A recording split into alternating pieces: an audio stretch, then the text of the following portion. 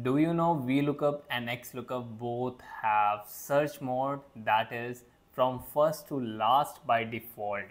So if you want to search in Xlookup from last to first, you have the method here. Simply what you can do in this case, first I will just showcase you first to last mode, and then I will showcase you last to first mode. So simply if we can use Xlookup. Now I just want to find out for this employee ID, task and status from this table. So simply we can select the lookup value first. So here we have lookup value. You can see in the syntax we have lookup value. So this employee ID is my lookup value, that is 1001. And what is the lookup array? Lookup array is the range where your lookup value is present. So we will select this employee ID range, then comma, and now in return array I want task and status. So I will select these two column, then comma. Okay. Now if you see by default what you will get your first result, like you will get as a return your first result.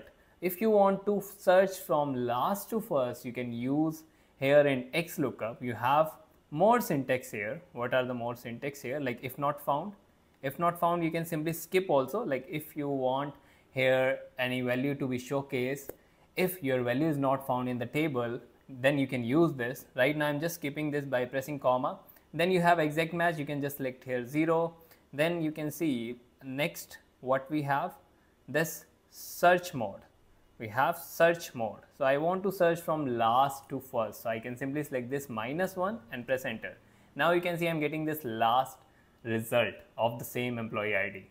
So this is how you can use this Xlookup. And if you want to get whole, like you want to get all the result of this same employee ID, you can use here filter function. Filter, simply you can select the array is what that you want in return. So I want in return this task and status, then use comma, and include part you can select that lookup range. So this is my lookup range, then use comma.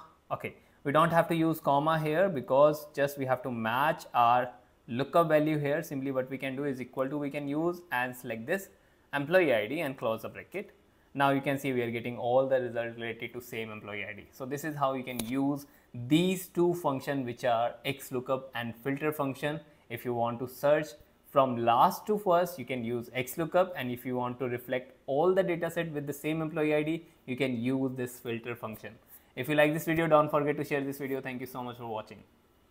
If you want to learn from basic to advanced level, you can join my 30 days Excel crash course, where I will teach you everything from formulas to automation by using AI tools like ChatGPT and Copilot. If you want to enroll right